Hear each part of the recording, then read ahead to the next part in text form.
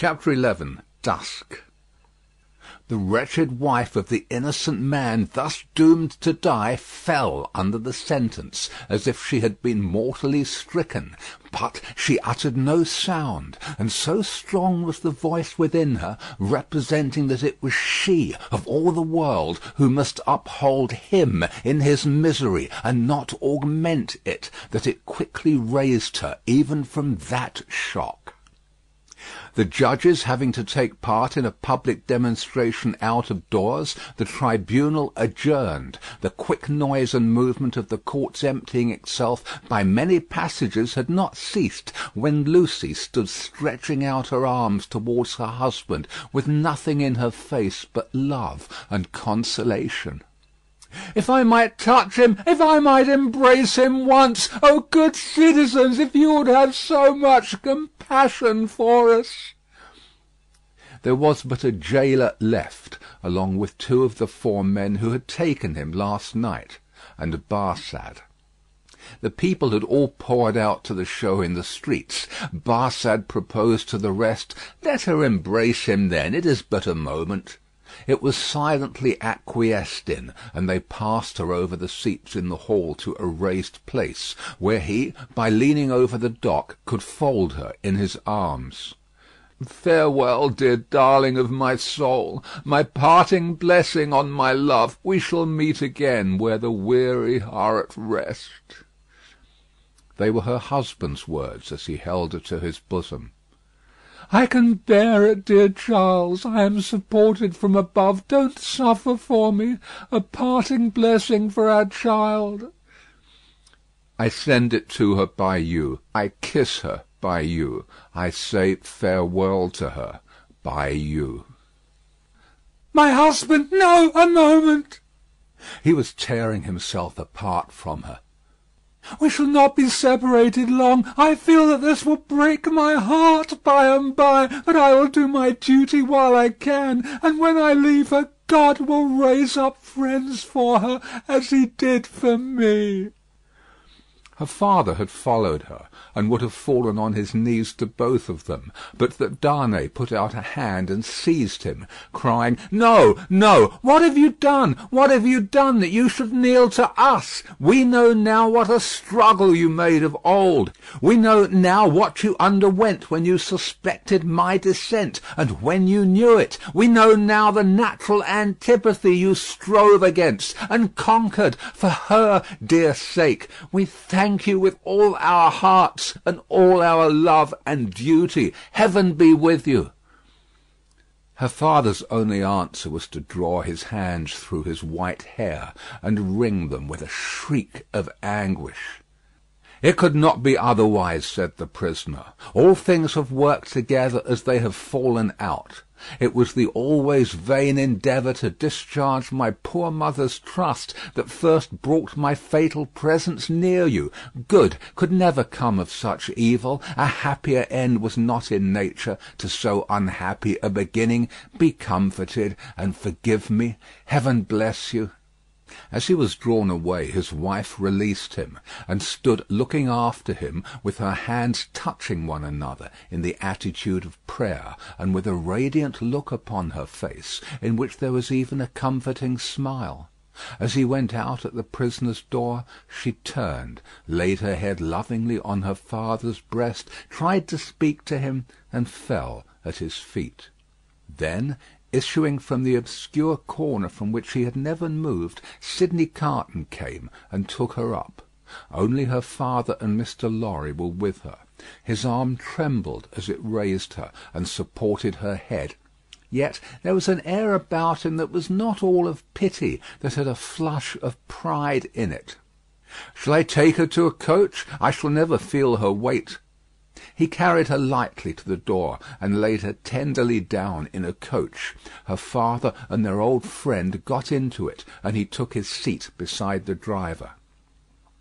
When they arrived at the gateway where he had paused in the dark, not many hours before, to picture to himself on which of the rough stones of the street her feet had trodden, he lifted her again, and carried her up the staircase to their rooms. There he laid her down on a couch, where her child and Miss Pross wept over her. "Don't recall her to herself," he said softly to the latter. "She is better so. Don't revive her to consciousness while she only faints." "Oh, Carton, Carton, dear Carton!" cried little Lucy, springing up and throwing her arms passionately round him in a burst of grief. "Now that you have come, I think you will do something to help mamma, something to save papa. Oh, look at her, dear Carton! Can you, of all the people who love her, bear to see her so?" He bent over the child, and laid her blooming cheek against his face. He put her gently from him, and looked at her unconscious mother.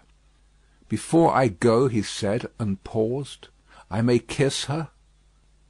It was remembered afterwards that when he bent down and touched her face with his lips, he murmured some words. The child, who was nearest to him, told them afterwards, and told her grandchildren, when she was a handsome old lady, that she heard him say, "A life you love." When he had gone out into the next room, he turned suddenly on Mr. Lorry and her father, who were following, and said to the latter, "You had great influence but yesterday, Dr. Manette. Let it at least be tried. These judges and all the men in power are very friendly to you, and very recognisant of your services, are they not? Nothing connected with Charles was concealed from me. I had the strongest assurances that I should save him, and I did." He returned the answer in great trouble, and very slowly. "Try them again. The hours between this and tomorrow afternoon are few and short, but try." "I intend to try. I will not rest a moment." "That's well. I have known such energy as yours do great things before now, though never," he added, with a smile and a sigh together, "such great things as this. But try. Of little worth as life is when we misuse it, it is worth that effort. It would cost nothing to lay down if it were not." "I will go," said Dr. Manette, "to the prosecutor and the president straight, and I will go to others whom it is better not to name. I will write too, and but stay, there is a celebration in the streets, and no one will be accessible until dark." "That's true. Well, it is a forlorn hope at the best, and not much the forlorner for being delayed till dark. I should like to know how you speed. Though, mind, I expect nothing. When are you likely to have seen these dread powers, Dr. Manette?" "Immediately after dark, I should hope, within an hour or two from this." "It will be dark soon after 4. Let us stretch the hour or two. If I go to Mr. Lorry's at 9, shall I hear what you have done, either from our friend or from yourself?" "Yes. May you prosper." Mr. Lorry followed Sidney to the outer door, and, touching him on the shoulder as he was going away, caused him to turn. "I have no hope," said Mr. Lorry, in a low and sorrowful whisper. "Nor have I. If any one of these men, or all of these men, were disposed to spare him, which is a large supposition, for what is his life or any man's to them? I doubt if they durst spare him after the demonstration in the court. And so do I. I heard the fall of the axe in that sound." Mr. Lorry leaned his arm upon the door-post, and bowed his face upon it. "Don't despond," said Carton, very gently. "Don't grieve. I encouraged Dr. Manette in this idea, because I felt that it might one day be consolatory to her. Otherwise she might think his life was one only thrown away or wasted, and that might trouble her." "Yes, yes, yes," returned Mr. Lorry, drying his eyes. "You are right. But he will perish. There is no real hope."